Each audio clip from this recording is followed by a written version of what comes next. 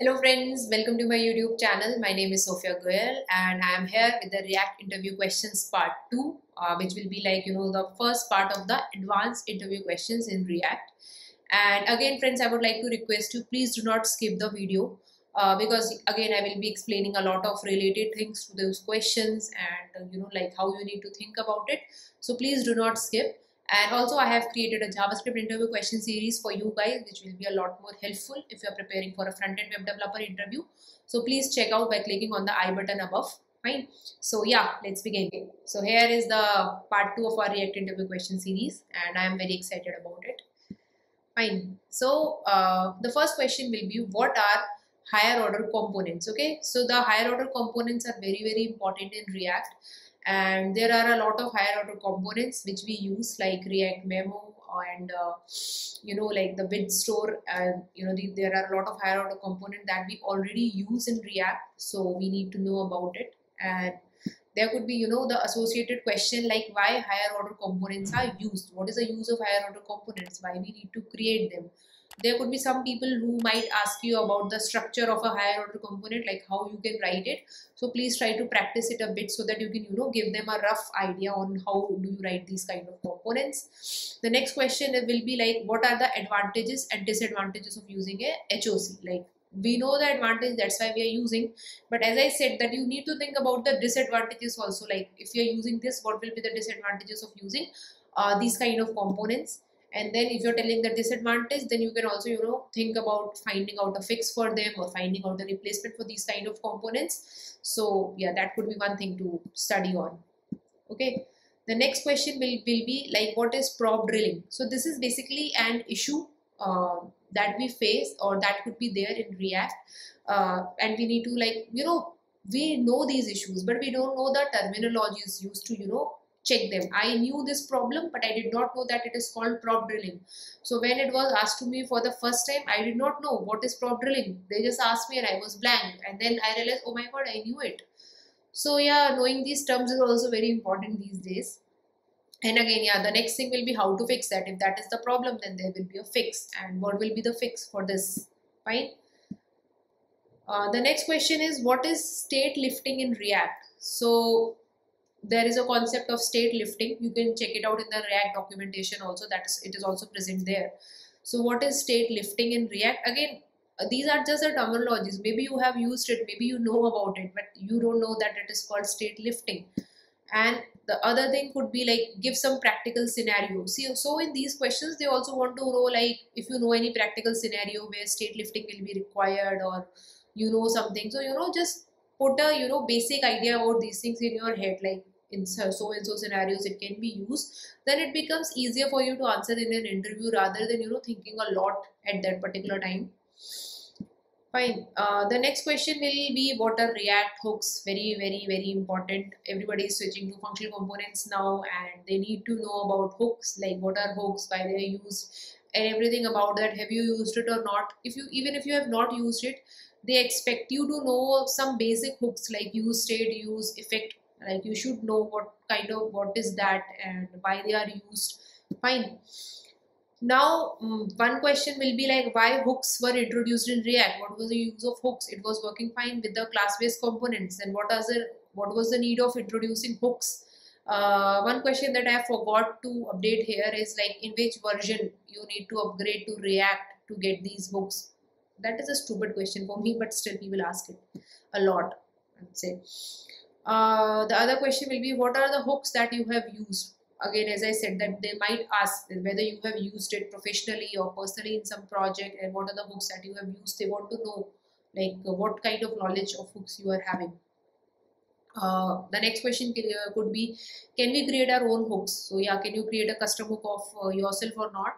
So I'll tell you the answer is yes, we can create custom hooks for ourselves. But if you are creating a custom hook, again, what is the use of creating a custom hook? By in which scenario? So the next question will be, give some scenario where we might need to create a custom hook. Fine.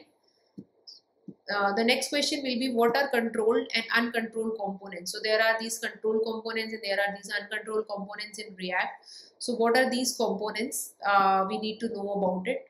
and you need to give some example, some practical scenario where we can use a control component and where we can use an uncontrolled component.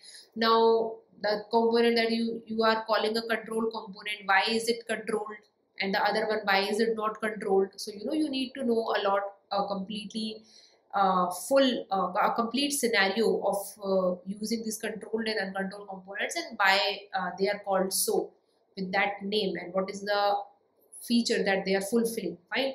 I'll also try to create a separate video with a lot of details on these controlled and uncontrolled components later at some time. Fine. The next question could be, what is set state? Like we know that we use set state in the React class components to update the state. So what is set state? Then there could be some associated questions like how set state works. Working of set state is very important for people. They want to know like how is it working. Again, is set state synchronous or asynchronous? Is it working sync? Because when you know these things, it becomes easier for you to work on React, and you should know it. Fine. The next question will be, what is the use of callback function inside set state? The spelling is wrong, please don't mind. But yeah, the callback function, the second parameter, the first is the state that you are updating, the second is the callback function that you passed. What is the use of that? Why do we need it? Most of you might not have even used that callback function, but you need to know the use of that. Fine. The next question will be, shall we call set state inside render method? So are you supposed to call set state inside render method? Or people could ask it in a different manner, like, are you supposed to set state in render method or not? Then you need to give them the answer with a valid reason, that is it valid or not. Fine. So the next question will be, what is the use of key in React? See, we have this key in React. When we get an array of elements and we try to generate components using that array, we have to pass the key, which is very important part in React. You will get a warning if you do not use key. So by getting a warning, you are allowed to do it without using key, because that is just a warning, not an error, not an exception. So it will not block you anywhere. It will execute it perfectly, but there will be some issues or there will be some repercussions of not using a key. That's why it is giving a warning. So please definitely use a key, whatever it is. Fine. Now the other question will be, can we use index as key? Like if you are iterating on array, you will be getting the index. Can we use that index as a key? And the next question will be, in which situation should we not use index as key? Fine. So can we use index as a key? Yes, we can. But should we use index as a key? No, we should not. Fine. So now there are scenarios in which you can use it, and there are scenarios in which you cannot use it. So you need to know about it, like what are those scenarios. Or the other question could be like, what are the disadvantages? So if you are saying like, no, I should not use index as a key, then the other person will be asking like, what are the disadvantages of using index as a key? Or like, what are the scenarios in which you should not be using that index as a key? Fine. The next question will be, how to validate props in React. Okay, so there is this validation of props, like when you have some certain props, like you have some 4 or 5 props, and like, for example, there is a person component, there is a props about the person that needs to be passed, and there could be name, last name, address, phone number. So these are the things that you want to be passed. So you want to put that validation like this will be my props. This will be the type of the props, like the telephone number will be of number, other props will be of type string, what will be mandatory, what will not be mandatory. So these kind of things that you can provide some validations, but how can you do that? So you need to tell them the method, you need to know about it. Fine. So friends, that's it about today's video. If you think that these questions were good, or if you have faced in the interviews, or if they can help you, please like and share to your friends who might need it. Tell me in the comment section about your experiences. If you find these questions useful, or they came in your interview, or in any way I was able to help you out. And till then, so see you in the next video. Bye bye.